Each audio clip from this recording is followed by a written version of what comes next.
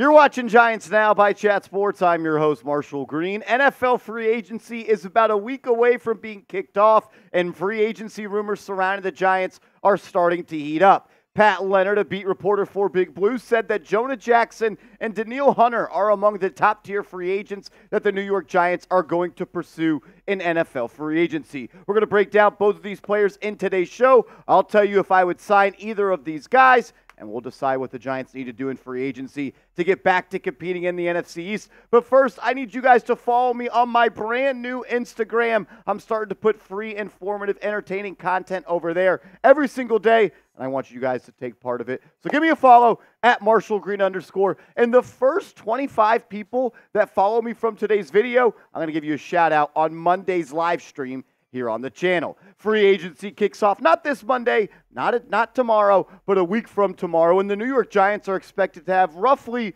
about $38 million in cap space. So Joe Schoen is going to have really enough money and enough ammunition to go and help and build this roster. And they need to add talent. And adding a guy like Danielle in NFL free agency would be a home run move for Big Blue. The Giants need to get back to putting pressure on opposing quarterbacks, and there's not many better in the league than Hunter at doing that. And he's been one of the best edge rushers in this league for quite some time. I've always wished and hoped that Hunter would one day be a member of the New York Giants. He's gone through a couple of contracts, kind of situations with the Minnesota Vikings. He's been franchise tagged before. They've got him an extension before, but now he's going to be a free agent, and it does not sound like he is going to be going back to the Vikings. This past year for Minnesota, he was really good. And what you kind of think about with Hunter is just the freak of nature and the reckless style of play and just the game-wrecking ability that he has. 83 tackles this past year in all 17 games. 23 tackles for loss. He makes a lot of plays near or at the line of scrimmage. 16.5 sacks last year, one of the best numbers in the NFL. 4 forced fumbles, 22 QB hits, had 80 total pressures according to Pro Football Focus, and he's been doing it at this type of level throughout his NFL career. If there was one kind of red flag when it comes to Danielle Hunter as a prospect and as a guy you want to invest in the long term, it's the injury history. You see, he did not play in that 2020 season due to a neck injury, came back in 2021, got off to a good start, but then he had a pec injury that knocked him out the rest of the way. But since then, he has had perfect participation. He has not missed a game. In the last 34 games, the guy almost has 30 sacks. He gets after the quarterback. Another thing that I really like about him is his ability to set the edge as a run stopper. His Pro Football Focus grade this past year does not directly reflect that, only graded him out at a 51.7, but maybe the new defense with Brian Flores kind of affected that. But he is a 5-tool pass rusher. He can set the edge, he can get after the quarterback, and he makes plays near or at the line of scrimmage in the run game and in the pass game. You see that via his Pro Football Focus grades throughout his entire career. It's not going to be cheap, though, if you're going to want to bring in a guy like this, who many think is going to be the best free agent pass rusher to hit the market. Pro Football Focus thinks it would cost 3 years at $21.67 million of average annual value. That would make him the 10th highest paid edge rusher in this league. $40 million guaranteed, $65 million total. So 3 years, $65 million total with 40 guaranteed.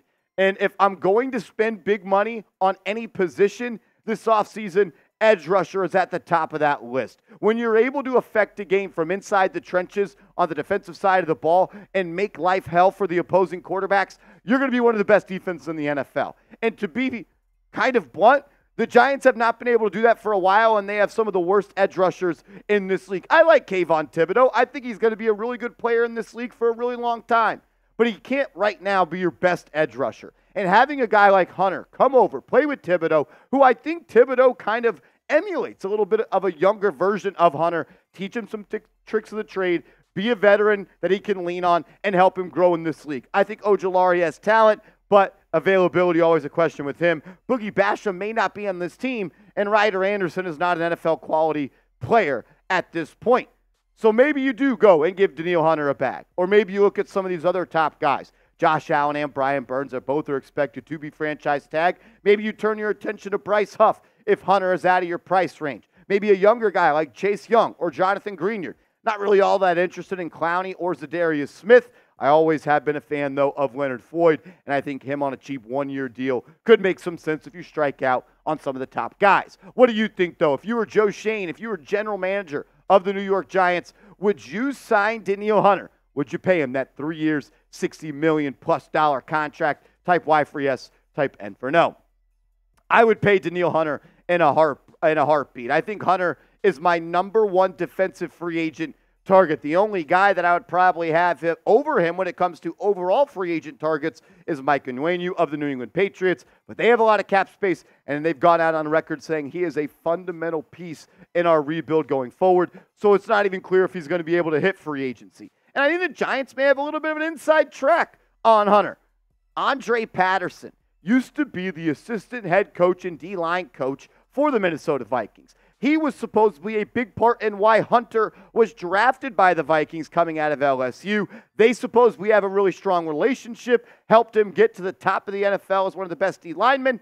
And as we all know, still Andre Patterson is the D-line coach for the Giants, and I'm sure that Danielle Hunter would like to come play for him in the greatest city in the world. If it does happen, we're going to be breaking it down on this channel, so subscribe and turn your notifications on. We're going to be live on Monday, day one of NFL free agency, breaking everything down that happens across the NFL. So subscribe and turn your notifications on, because now is the time of year where moves can happen at 1 a.m., 5 a.m., 11 a.m., 2 p.m., 5 p.m. It doesn't matter. The news cycle does not stop, and you don't want to be the person out of the loop. So subscribe and turn your notifications on. From Danielle Hunter to Jonah Jackson, another player that Pat Leonard, beat reporter for the New York Giants, said is at the top of their list when it comes to free agents. Jonah Jackson is an interior offensive lineman, last played for the Detroit Lions, and I think Jonah Jackson is a solid player. I think he's a starting level caliber player in this league, but he's nothing special, and I would personally go after bigger fish. If I'm Joe Schoen, I know how important it is to fortify the offensive line. It's been my biggest task since becoming the general manager of this team, and it's offseason number 3, and I'm still trying to get it done. That's why I would go and spend bigger money on a better player. Jonah's a really good player overall, though. When you look at some Pro Football Focus numbers, he was graded out as the 34th overall guard this past year, 27th in 2022, and 24th in 2021. When you talk about PFF WAR, very similar to the baseball stat WAR, he was in the middle of the pack as well. So good player, not a great player, and you kind of see that reflected in his Pro Football Focus grades as well. Not graded above 63 in any department this year. Last year he was a little bit better, grading out as a 70 overall run blocker and 76 the prior year. And he's a much better run blocker than pass blocker. I think he does a good job of getting on to the second level of defenses and latching on to linebackers and creating running lanes, but I also think that he really struggles as a pass blocker. And a guy that I'm going to pay big money potentially to play next to Evan Neal, I want him to be an all-world pass blocker, because we know the struggles and limitations that Evan Neal has showed early on in his NFL career. The contract projection for Jonah Jackson, 3 years at $10.25 million of average annual value. That comes out to $16.7 million guaranteed according to Pro Football Focus, and $30.75 million total. So 3 years, $30 million with 16 guaranteed. That would make him the 16th highest paid guard in the NFL. And that's about what he is. He's a middle of the pack player, not great, not bad. He's your average offensive lineman at that right guard spot. And for me, I want to go big. And in my life, I believe you go big or you go home. And especially when you allowed the second most sacks in NFL history last year at 85. Your offensive line is in shambles. You need to go fix that. And the way the Giants could do that with the type of cap space they have is by going out and signing a guy like Kevin Dotson or a guy like Robert Hunt. Those are my top 2 guard free agent targets. And according to PFF, they're the best 2. And they're projected to get about $17 million per year of average annual value. So it'll cost you a little more cheddar, but I think you'll see the results pay off as time goes on. I want someone playing alongside Evan Neal at that right guard spot who has top-end talent. And Robert Hunt has shown that over the past couple of years. And Kevin Dotson, his first year in L.A., he showed he could be a top-notch starting right guard. The Giants just could do better than Jonah Jackson. I'm not going to be upset if they sign him. I think it'd be a good signing. At the value it's at, I like that. Still 27 years old, was a third-round pick, I believe, in the 2020 NFL Draft, and I think he can continue to get better as a player. But the need, I think, requires someone better at that position. Maybe it's just because I'm tired of seeing bad offensive line play. It'd be a good signing, not a great signing, and I want to see a great signing at that right guard spot. But you may not be able to pay big-time money to an edge rusher and an offensive lineman. So I want you to pick it. What position would you rather allocate more free agency dollars to? Is it an edge rusher type ER, or if you want to beef up the trenches on the offensive side and pay an offensive lineman type OL? Let me know what you think, and make sure you guys are following me over on Instagram, trying to get this puppy humming, and I need your help. So give me a follow, and if you're one of the first 25 to do so, I'm going to give you a shout-out on tomorrow's live stream. Until then, let's go Big Blue and hit that thumbs up icon on your way out.